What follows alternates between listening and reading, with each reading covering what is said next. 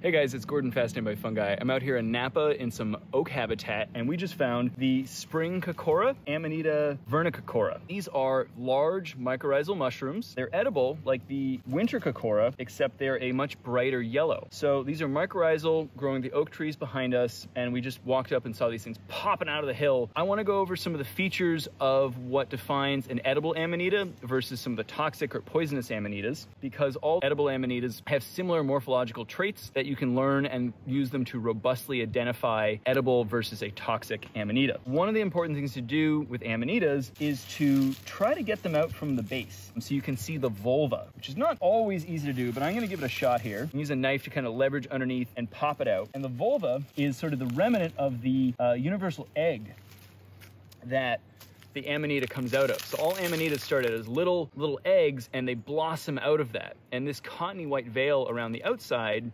is the remnant of that egg. So this is what's called a volva. Here's our stem or our stipe. We have this little bit of partial veil left behind and a nice big cap with a thick white skull cap on top that peels off fairly easily. One of the things that defines these coccoras and vernicoccoras is that they have a fairly long uniform stipe with no bulbous bottom. The poisonous ones, the death cap, the destroying angel, have sort of big bulbous bottoms. And so this is a fairly small pointy volva. The stipe inside is hollow, so I'll show you guys that in a second. We have this bit of a partial veil that is kind of white and creamy gills, and this white cap that peels off along with the striations along the edge of the cap. So all these sort of features combined help tell you that this is an edible Amanita. Clean this off. You guys want to come in here, I'll show you a little bit closer look at this mushroom. Lots of good stuff going on here, but I'll trim the base of this volva off. I'm going to put this back into the hole where I got it.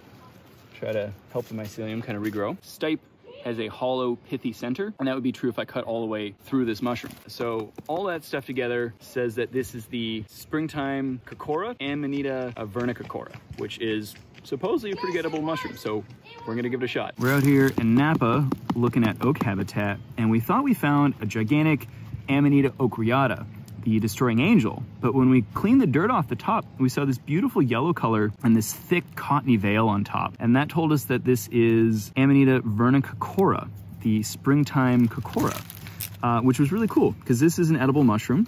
It's mycorrhizal, so it's grown here with the oaks. I'm gonna dig it up by the base so you guys can see how sort of impressive this mushroom is, truly. It's very, very large, very cool. Wow, look at that. So this is our volva down here, and we can kind of just peel this part off, and I'll plant that back down in the soil. Got our stipe and our veil and this thick cottony part that just peels off the top, along with very well-defined striations along the edge of the cap.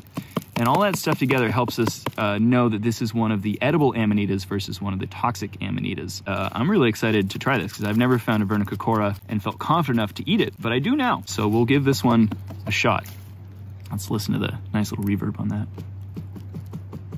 Yeah, that is a solid mushroom. So this is Amanita vernicoccora.